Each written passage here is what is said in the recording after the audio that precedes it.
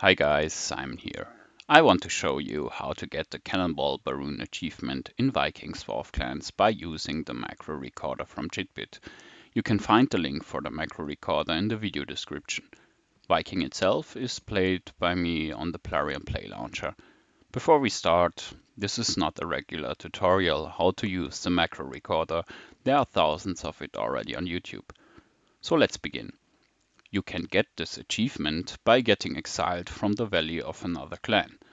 This graphic is from the website vikings.help. Link is also in the video description. Since you can automate two different actions to achieve this achievement, I divide them as follows. First of all, I ban the city from the valley. Second one, I jump to a specific point. Before we start, you should prepare two things. First, put a marker on the point where you want to banish or jump later. If you exile, you should check if you have enough wax seals. You need at least 1,000 pieces for once. You can buy these with gold or buy them in the clan shop. Now to point 1. It includes clicking on the marks and selecting a mark. Then you jump to the point where you want to exile. If there is a city, click on exile and then confirm that. Here again as a scheme. We start on a global map, we click on the marks, we choose one and jump to that point. The point is selected. If there is a city on it, it will be exiled.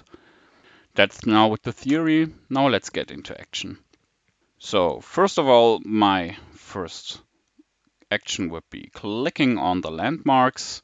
I will just put here the coordinates into it and then add a delay. 1 second. All right. Then I go on the landmarks and choose the first one or the one which is leading to the valley.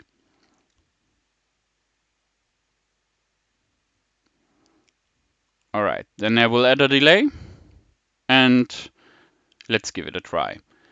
All right. Then I will just click on the coordinates which, the city is currently on it. Adding a delay. And then I select the city. Then you see that I have here the exile button. So this is the one which we want to click as next. All right, adding a little delay, and then we have to set another exile button for the confirmation.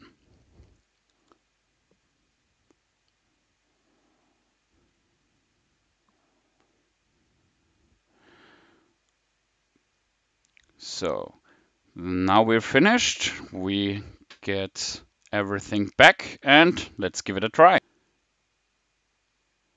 Okay, we go to the landmark, we go on exile, we confirm, and the city is gone. All right, it works. Only just one time, but we want to repeat this as much as possible. So what we're gonna do, we're gonna put a loop into it. We add a new delay. So in between those two, I put the repeat function 3 times at this point and just end here the loop. All right, so back again and let's give it a try. All right, at this point, it should work with the 3 clicks. It does.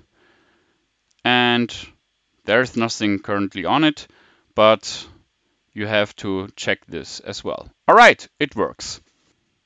In the second part, to jump on a specific point on the global map, the scheme looks like this. We start on the global map, open the landmarks, we select one, we click on the field and confirm the move with yes. The script for this can be completely, so to say, copied from the first one with a little change. We just put the loop on the beginning, delete the second delay here, and have to change the coordinates for the last 2 mouse clicks. At this point, we want to put it on the apply button, and the second one to the confirmation of the movement.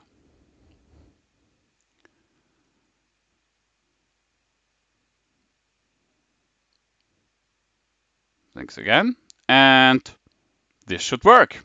Alright, we're finished. That's it. I hope you enjoyed the video and I could help you with this achievement. Please subscribe. I will upload more tutorials like this in the future. Please also leave a comment and give it a thumbs up or down. Have a nice day and see you soon. Bye.